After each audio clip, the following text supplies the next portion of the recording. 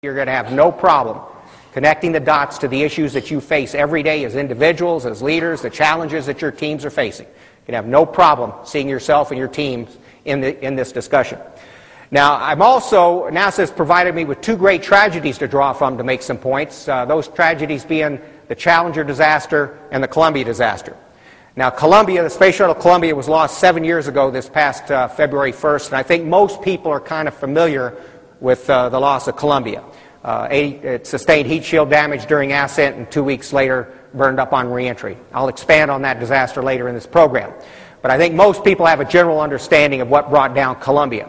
Whereas Challenger, and you're going to be surprised to hear this, Challenger goes back 24 years this past January 28th. A long time in the past.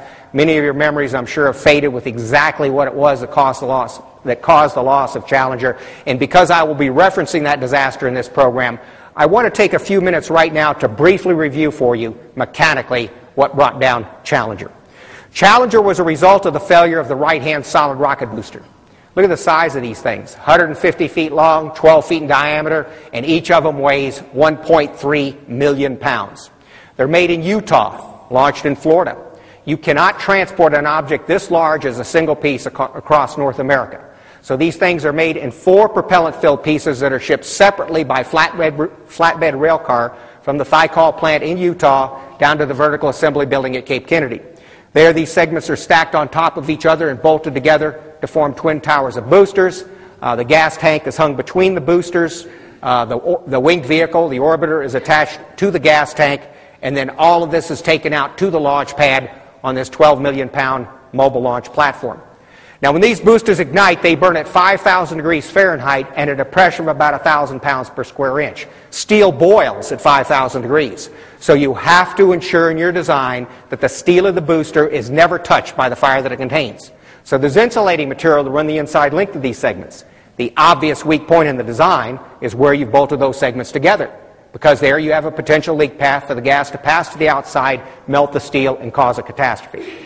Now, I'm not going to go into the engineering specifics of the joint design that was intended to prevent such gas leakage, other than to say it was based on a redundant flexible O-ring scheme. 2 flexible O-rings at the perimeter and grooves at the perimeter of each of these segment joints were to form a steel-to-steel pressure seal to prevent the fire from leaking out.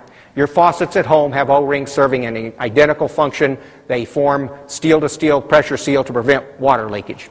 On Challenger, both O-rings failed on the bottom segment of the right side solid rocket booster at ignition. This is Challenger coming off the launch pad. Look in that circled area. You'll see that black smoke. That's the vaporized O-rings being shoved out that bottom joint. You now have 5,000 degrees eating into the outer wall. As the rocket flies higher, the gas is vaporizing a bigger and bigger hole in the side of the booster rocket. 73 seconds up, the rocket comes apart, killing the 7 astronauts seen in this photo right here. Okay, you're going to need that background to understand some of my downstream comments, and certainly you're going to need it to understand my comments on normalization of deviance. What is this? Well, it's that natural human tendency, particularly in pressure circumstances, to want to take shortcuts, to accept a deviance from established standards. The pressure you're under could be family pressure. There's some distraction at home that's putting you under pressure. Could be budget pressure. Schedule pressure is certainly a huge hammer. But it's a very human thing to find yourself in a pressure circumstance. You've been trained to meet standards that are here. You expect your team to meet standards that are here. And now, because of this pressure you're under, you start this rationalization that because of this pressure, I'm not going to be able to meet those standards. I won't be able to lead my team to meet these standards. I'm going to have to deviate from them. I'm going to have to take a shortcut. And you may say to yourself, oh, I'm only doing it this one time. Next time I'll go out and I'll execute the way I know I'm supposed to. I'll meet those standards. So you take that shortcut. You accept that deviance from established standards. And guess what the consequences are? None. Not immediately. Nothing bad happens. Boss doesn't yell at you. There's absolutely no negative. The customer's not jeopardized. There are absolutely no immediate negative consequences to taking that shortcut, to accepting that deviance from established standards. What does that do? Very subtly, but immediately, it starts forming this false feedback in your brain and in the brain of the team. And that is, the absence of something bad happening when I accepted that deviance means it was okay to do so. What's going to happen the next time you find yourself in these same pressure circumstances? And there's always a next time. Because there were no negative consequences the first time you accepted that deviance, you're going to be mightily tempted to do it again. And you do it enough times, folks. You get away with it enough times, your teams get away with it enough times, and slowly, over time, what happens? The shortcut becomes the norm. Here's where you're supposed to be in meeting standards. Here's where your teams are supposed to be. Here's where you are. Here's where they are. This deviance is now invisible to them.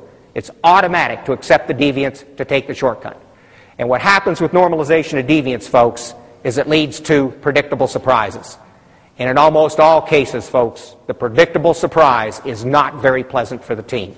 And if you ever want an object lesson in a predictable surprise and what normalization of deviance is capable of doing, look at Challenger.